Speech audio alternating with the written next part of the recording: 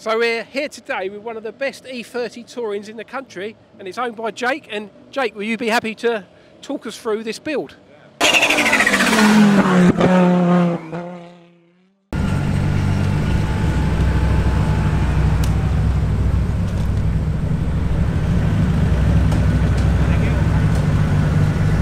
it's a E30 Touring, originally was a 316, and decided I wanted to engine swap it, and then basically escalated from there.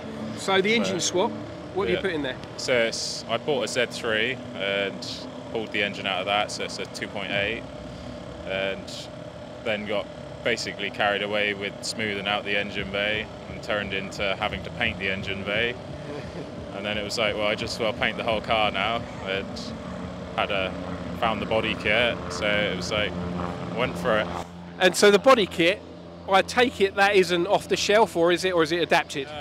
Yeah, sort of adapted, because it's sort of made for a coupe, because the rear goes over the rear doors. Someone in Poland made it, and yeah, good sort of kit. And you just alluded to it a minute ago, so you've gone for a brown. Is that a BMW brown or a bronze? Yeah, so it's a BMW bronze, Sepang bronze. It's an individual colour from like the E46s and newer sort of thing. So it's their own colour. So you talked about the clean bay, but did you do any modifications to the 2.8? Yeah, so it's had an induction kit all by Ram Air. The ECU's been mapped, sort of raised rev limiter and tuned up a bit. Other than that, apart from the conversion bits to make it fit, like E34 sump and bits like that, it's no other bits really. Okay, cool. And it's all stripped out in there. You've got a flock dash, 2-seat Cobra seats, and the wheels. Do you want to talk to me about the wheels? They look really special. Yeah, so they're BBS RMs. So had them powder coated by Wheel Unique, and it was before I even decided on the colour of the car, so it was just luck that it matched. Built them up myself, bought the lips. Originally built them a lot wider than this, and just couldn't get the tyres wide enough, so I stepped them down again. But yeah, they fit quite well. So did you do a lot of the work to this car by yourself? Yeah, so done everything myself basically, with a couple mates helping, doing different things.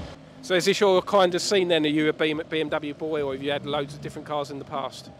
Just always wanted an E30, so I had to get it. My dad's always had BMWs and E30s, so he got me into the E30s, and yeah, just always liked the BMs and like the old VWs as well. So yeah. So. I just noticed as well, you got polycarbonates all around. Yeah, to lighten it all up, because race car. Race car.